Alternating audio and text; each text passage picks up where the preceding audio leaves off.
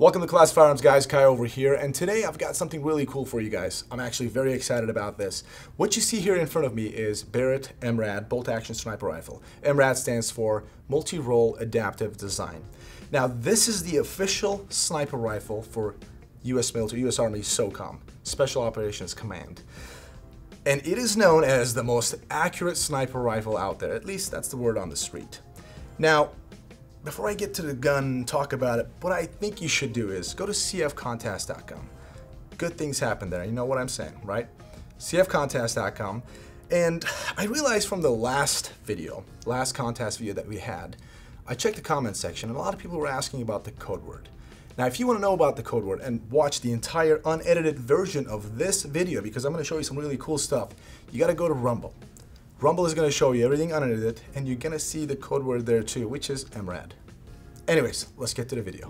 Now, this weapon system is fantastic. It's got really cool options, really cool specs. But before I talk about that, let's talk about why this is selected as SOCOM's designated sniper rifle.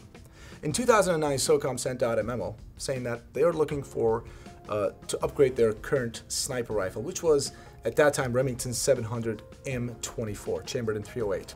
It was a phenomenal weapon system. It worked great with .308, but however, .308 had its limitations, and SOCOM wanted to reach out to further distances and also have a round that is got better terminal ballistics, obviously external ballistics, and barrier blind capabilities, because their targets at that time and to this day as well were hiding behind barriers, and they wanted to punch through those intermediate barriers and still deliver some effective punch on target. With that being said, they wanted to up their game. They wanted something bigger like 338 Lapua, 300 Win Mag. Obviously still keep the 308 because if mission dictated, they still could use that. And they had certain requirements like being able to change the barrel in the field and all that. So contract opened and fight began. MRAD threw the name of the hat, so is Remington. And Remington MSR, Modular Sniper Rifle, won the competition. And in that case, it was awarded the contract, and past 2015, SOCOM decided, you know what, 338 Lapua, 300 Win Mag, phenomenal cartridges, gets the job done, great. However, it was lacking a little bit performance when compared to 300 Norma and 338 Norma. So with that being said, SOCOM was like, you know what, our current sniper rifle, again, Remington MSR, was not, they said that it was not meeting their standards, and they needed to up the performance and open the contract again. And this time, MRAD again came out, threw the name in the hat, and gave SOCOM all the requirements that they were looking for, which is, if you guys want to know about, I don't want to bore you in this video, let us know in the comment section so I can talk about all of the requirements, all of the details, how MRAD, what inspired MRAD, and what made MRAD become the SOCOM's designated rifle, sniper rifle. So that way, we're kind of keeping that away from this video. I just wanted to give you a little backstory. But anyways, in 2018, MRAD was awarded the contract, and in 2019, well, won the competition. In 2019, got a whopping $50 million from the government, and today it is the official sniper rifle of SOCOM. And others are following suit.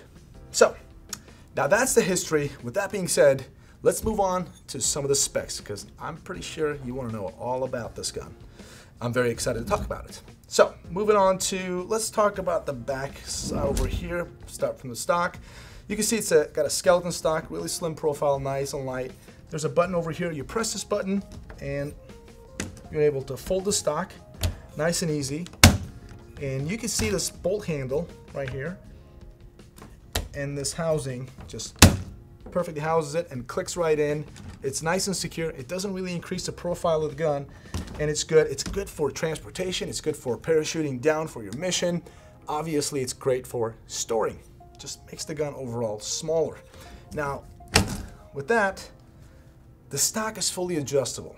We've got a little button over here. You press this button, and you can adjust the stock to the length that you wish, and also for cheek rest.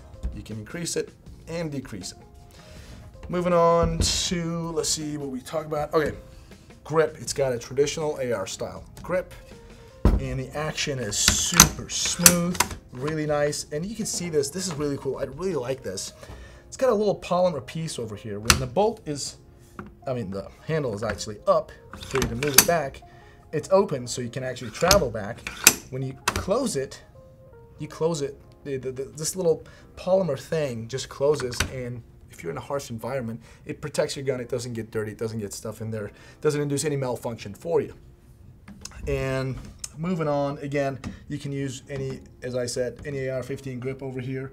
Fire selector lever, if you see on the right, there's nothing. It is on the left side for a right-handed shooter, right? However, it's not ambidextrous, but it can be. You just really press this. If you just press hard, wiggle this thing out, this thing comes right out, and you can just put it through over here. It takes 30 seconds, super easy. Again, not able to show everything over here, but there's a button over here. Once you press this button, just like an AR-15 upper, this thing pulls up. You can see the trigger grip. You can see the fire selector lever. You can remove the bolt so easily. It's just a few pieces and good to go, which was one of the requirements. Again, I could talk about in a video if you guys are interested. Let us know in the comment section. I can talk about it in detail, but one of the requirements was military SOCOM wanted this thing to be field disassembled or reassembled in under 2 minutes. And seriously, when I touched this gun, when I opened this thing up, I was amazed how easy it was to just disassemble, remove the barrel and all that, which I'm gonna get to in a second. All right, so there's that. So you can remove the fire selector lever, just safety lever to either side. And when you do that, as soon as the safety fire selector lever comes off, trigger assembly is just a drop-in. It's Barrett's trigger assembly. It's good to go. You can just literally take it out. Super easy to clean. If you have a trigger problem for whatever reason, pop in the extra one in there. It takes 2 seconds, incredibly easy. Now moving on over here, magazine. Now magazine is, you can say fully ambidextrous. You can use your trigger finger or you can use, either way. If you're lefty or righty, trigger finger comes right out. And what I like about the magazine is, it is for 338, 300, and 308. Same exact size magazine, but completely different cartridges, right? Look inside. This is shortened pretty good for 308. If I had 338, this thing would be fully opened up over here. So same exact size magazine, but these are marked, guys. If you see, there's a C, letter C over here, the letter C over here on either side. This is pretty much foolproof, because if you wanted to go ahead and change the barrel, if you want to change the barrel, you're going to change the bolt head. Bolt head is marked C. C is 308. So A is 338, B is 300, and C is 308. So magazine is marked C, barrel is marked C, and also bolt head is marked C. So if you're going to get a different barrel, it's going to come with a bolt head and a magazine. Well, you can get this magazine separate, but they're all going to be marked. So you're not going to be able to mess up if you're going to change your barrel. So with that being said, let's move on to the barrel. There's 2 bolts over here. If you loosen these up on either side, just loosen these up, this barrel comes right out, and you're able to go ahead and put your new preferred barrel. So if you want to go to 338, if you want to go to 300, super easy. And every barrel comes from Barrett with a perfectly head-spaced bolt head. And again, they're marked. Moving on, let me talk about the sling over here that's right in front of me. There are sling attachments. Let me move this around so you guys can see it better. Boom. All right. So this is Tech 10 sling. Extremely durable. If you haven't seen our video, we did a video actually with the owner of Tech 10. Check out the description section. It is so good, and we love this so much. That's why we put this on this gun. Got a little quick detach sling attachments. So 2 points over here and 2 here. So either way, whichever you prefer. And also, if you notice, M-LOK rail, we've got an M-LOK adapter for a quick detach sling attachment, and these things come from Barrett.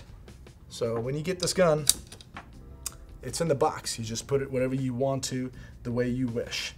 And let me see what else I got over here. As I mentioned, full M-LOK rail. The upper is fully monolithic, just one piece. You can just mount whatever you want. You're gonna keep your zero perfectly good to go, and it's super durable. And moving down here, we got a little Picatinny attachment. Again, this little Picatinny came with the Barrett. We attached this over here and then attach our Accutac bipod, which is known to be one of the best. Again, everything on this gun that we attached, which is the sling, the glass, which I'm going to get to, the rings, and the bipod, the best, one of the best in the market. And yep, ACTAC bipod, and moving on to the muzzle device. Just good old, let me move this over here. Just good old break from Barrett. Moving on to the glass. We've got actually Army when it comes to Barrett MRAD. So Army uses loopholed Mark 5 HD, which is exactly what we have over here, 5 to 25. And SOCOM uses the Night Force ATACR 7 to 35. A little bit different, but same exact gun. And the rings are loopholed Mark 4 rings. Again, one of the best out there, nicely, tightly attached over here. So overall, when you look at the gun, it is really good. It doesn't weigh much at all. That's the thing. So we fire this thing. It is a pleasure to shoot. Again, word on the street, this is the most accurate sniper rifle out there. I haven't personally tested it, but we've fired it, and it is so light. Now, when you grab yourself the Barrett 50, right? Barrett 50 is heavy. It just is heavy. It's awkward. Fantastic. I love it. One of my favorites. But this is so light. I mean, just under 15 pounds. So light for the platform. And because of that, like 15 pounds almost, it has a very, very soft recoil. I was actually surprised. Again, this is 308. I was surprised how soft this recoil is. So it's a pleasure to shoot. So with that being said, make sure, again, go to cfcontest.com, guys. CF Contest, good things happen there. You may see some stuff over there. I think you're gonna like what you see there. And the code word, again, MRAD, you know what I'm talking about. Anyways, that's about it for this video. Again, let us know in the comment section if you want a full explanation, full MRAD video, the history of MRAD, what it got beat by on the competitions, then what it did and came back and beat who beat it in the past. You get what I'm saying.